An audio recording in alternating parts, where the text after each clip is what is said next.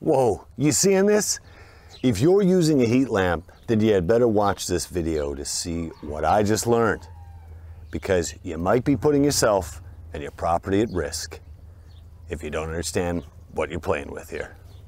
Hey, I'm Tori, welcome to the Omega Ready channel. No smart ass intro today, we're just getting right down to business because this is nothing to laugh about. Let's go take a look. In nature, a hen keeps her chicks warm and safe by allowing them to gather under her wings and body.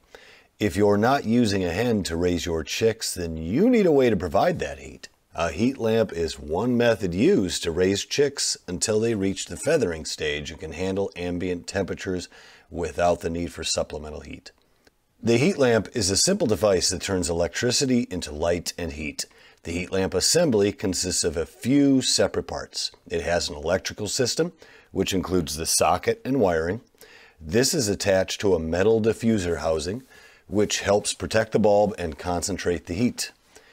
It also usually comes with some mounting hardware like a metal hanger and a clamp to help affix the heat lamp assembly to a rigid item for correct placement.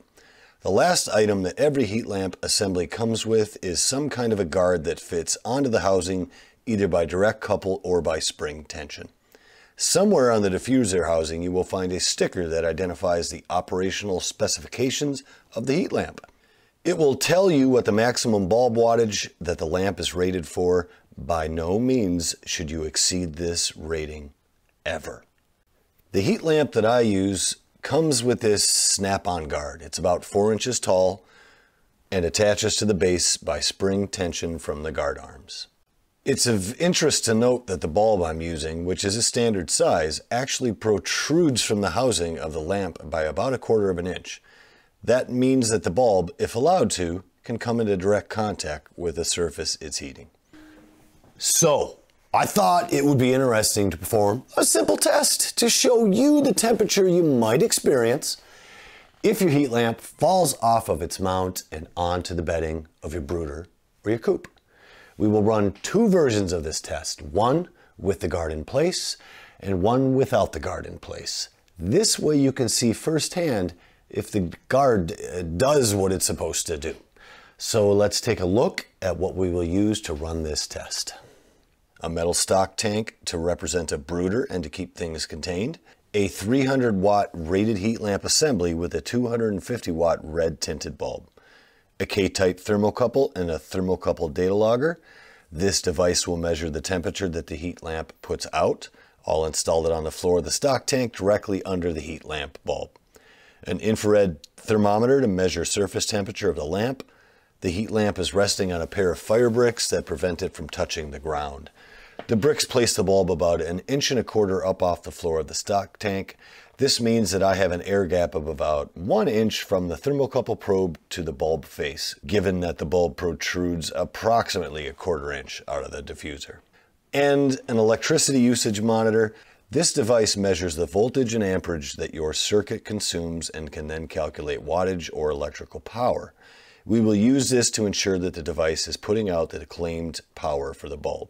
So we will plug in the heat lamp, record the wattage and temperature until we see the maximum temperature value. And at that point, that's the end of the test.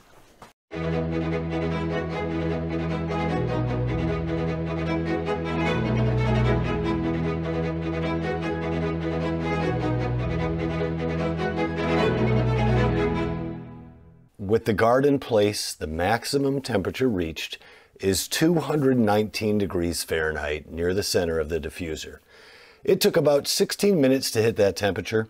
During the test, the electrical power meter read between 245 and 246 watts, so pretty close to the 250 rating.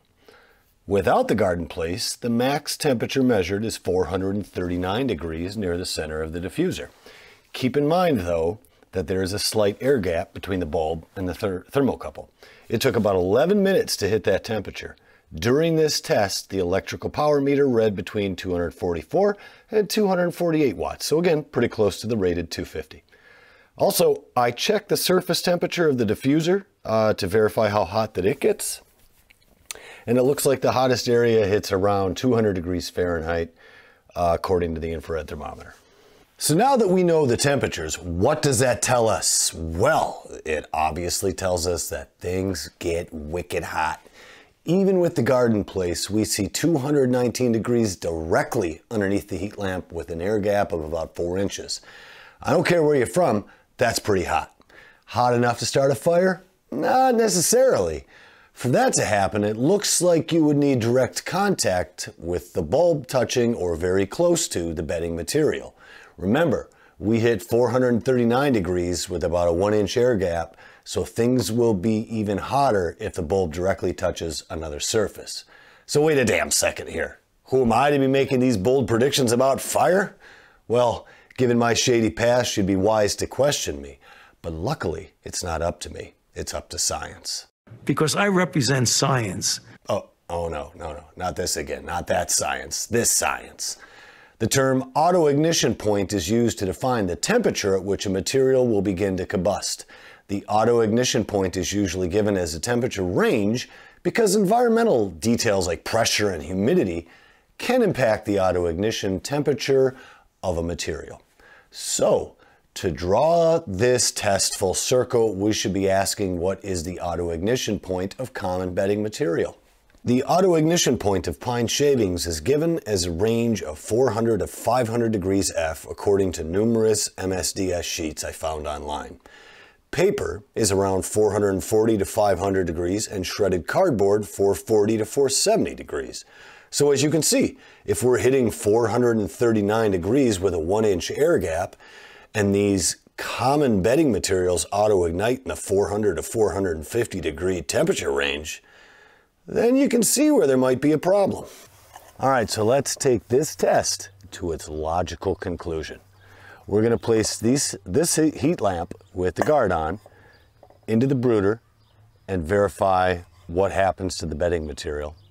And then we're going to repeat the test with the heat guard off and the lamp a little bit lower, so we go from 4 inches down to, I guess, just about touching, less than that inch of space, to see what happens in that case to the bedding.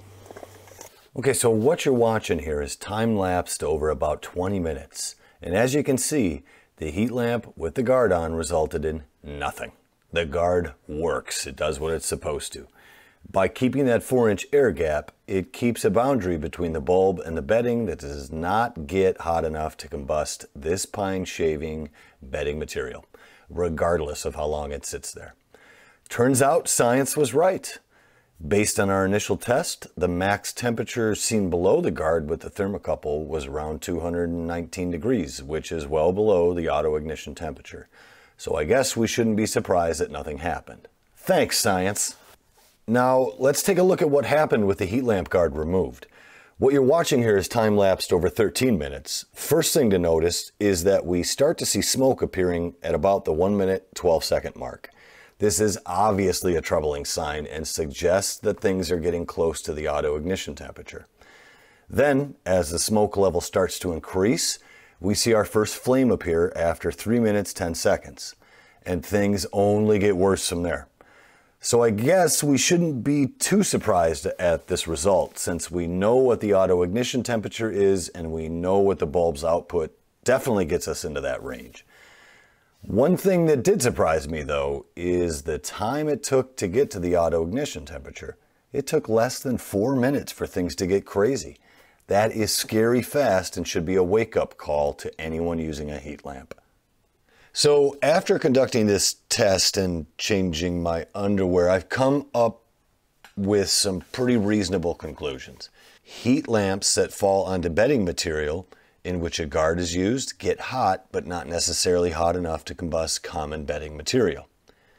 Heat lamps that fall onto bedding material in which a guard is not used get hot enough to combust common bedding material. All of that is certainly interesting to know, but we're not quite done yet. We've got a variable in this equation that can't be ignored. That variable is the chicken, or more specifically, the chick. In making videos for our Introduction to Raising Chickens series, I collected a lot of video footage that was taken with me out of the brooder. This means that the chicks were doing what they do when I'm not around, but in front of the camera. Frankly speaking, I was utterly surprised to see the level of anarchy that takes place when I'm not around. The video footage showed numerous examples of chicks coming into contact with the heat lamp. Some contact was minor, like them pecking at the diffuser, and other contact was rather significant, enough to physically move or rock the heat lamp assembly.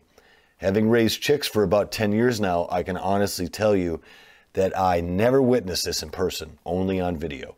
Chicks apparently act differently when we're not around. These cute little puffs of feathers are borderline anarchists when left to their own devices. All right, so after reviewing the results of this testing and becoming fully aware of what chicks do when I'm not around, I've had a come to Jesus moment because of the scary realization that I have gotten by over the years on some degree of luck. And luck is no way to get by. So my final conclusion is that I need to take some additional measures to reduce the risk of something ugly happening in my barn. So I did some research and have decided that if I choose to use a heat lamp in the future, that I will incorporate some changes to ensure that I reduce my risk. So here are my ideas. Number 1, always use the heat lamp guard. Always. That 4-inch air gap is critical in keeping temperatures below the auto ignition range of common bedding materials. Number 2, use the metal wire hanging loop to support the heat lamp and ditch the spring clamp assembly. These spring clamps strike me as too chintzy to live up to the wild antics taking place in a brooder when chicks are involved. Also, don't increase risk by using rope or twine or fishing line to hang your heat lamp. Use metal wire. It isn't going to burn or cut like softer materials will.